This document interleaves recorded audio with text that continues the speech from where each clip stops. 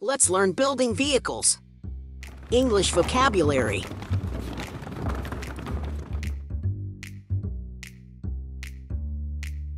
Here comes the dump truck. Dump trucks are massive vehicles used to transport materials like sand, gravel, and rocks on construction sites. Let's say dump truck together. Dump truck. Next up, it's the excavator.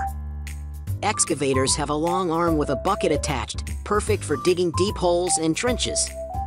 Now, let's practice saying excavator. Excavator. Look up, it's the crane. Cranes are tall machines with a hoist rope and wire ropes, used to lift heavy materials high into the air. Say crane with me. Crane. Here comes the bulldozer. Bulldozers have a wide, flat blade in front, ideal for pushing and moving large piles of dirt and debris. Let's say bulldozer together. Bulldozer. Let's meet the backhoe loader. This versatile machine combines the capabilities of a tractor and an excavator. It has a digging bucket on the back and a loader bucket in the front, making it perfect for digging, lifting, and loading tasks. Now, let's practice saying backhoe loader.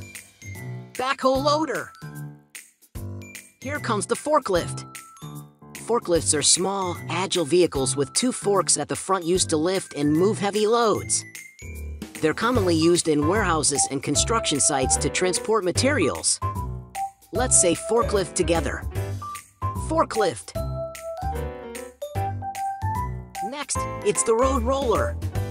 Road rollers, also known as steamrollers, are heavy machines with a large, smooth drum used to compact soil, gravel, asphalt, or concrete on roads and construction sites. Say road roller with me. Road roller. Last but not least, let's learn about the mixer truck. Mixer trucks mix and transport concrete to construction sites with their rotating drum. Repeat after me, mixer truck.